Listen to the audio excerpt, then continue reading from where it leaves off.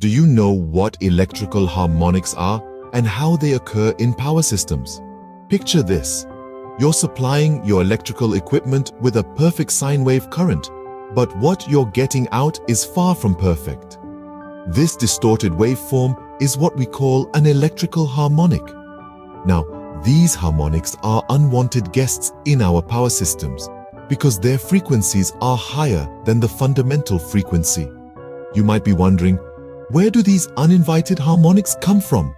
Well, they're produced by non-linear electronic loads such as electronic ballasts, variable frequency drives or VFDs, battery chargers, and other electronic devices.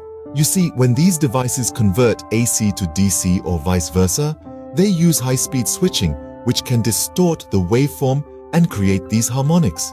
Now that you know what electrical harmonics are, let's delve deeper into the different types, starting with the fundamental harmonic. The power we receive from the generator operates on a frequency known as the fundamental frequency. This is the rhythm at which our electrical world dances.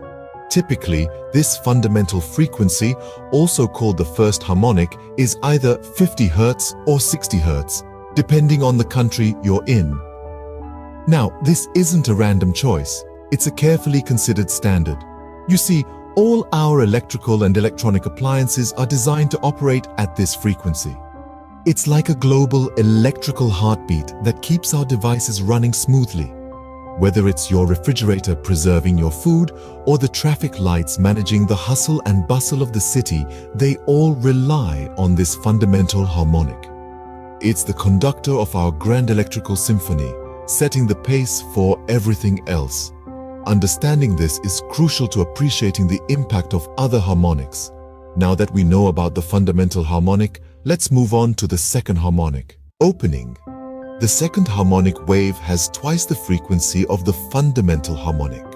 Now, let's delve deeper into this concept. You see, the second harmonic wave, with a frequency of 100 Hz, behaves quite differently from the fundamental harmonic. When the fundamental harmonic reaches zero, the second harmonic reaches its peak and vice versa.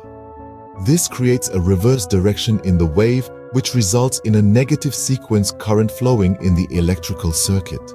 This negative sequence current isn't a team player. In fact, it's quite the troublemaker.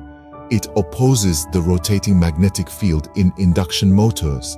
And what's the result of this opposition? It's a reduction in mechanical torque.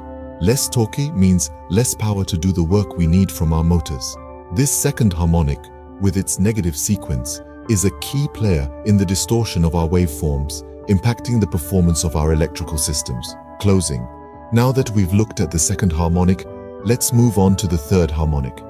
The third harmonic, also known as triplets harmonic, has a frequency that's triple times that of the fundamental harmonic. That's right, we're talking about a frequency of 150 Hz if our fundamental frequency is 50 Hz. Now, the third harmonic is a bit of a rogue player.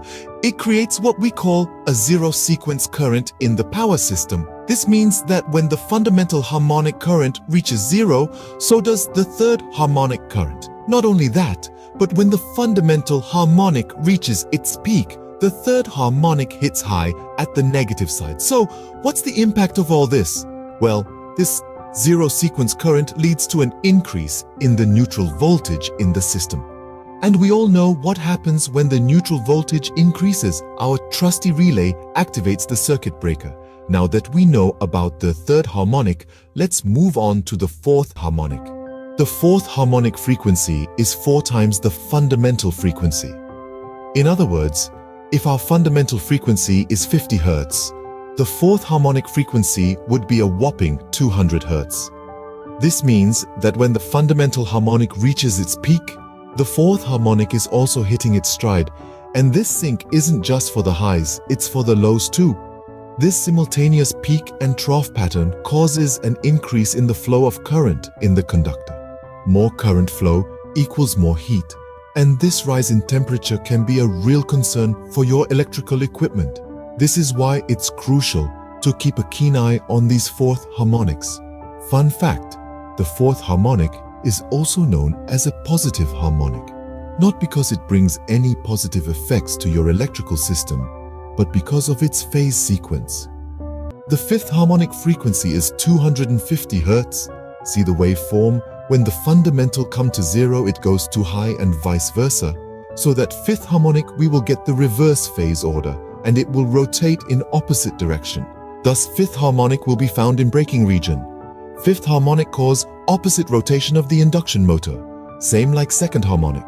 In conclusion, harmonics are unwanted distorted current or voltage waveform which causes increasing conductor temperature, caused to produce less torque and increasing the neutral voltage. Unlike the positive and negative sequence harmonic currents that cancel each other out, third order or triplen harmonics, third, sixth, ninth, do not cancel out.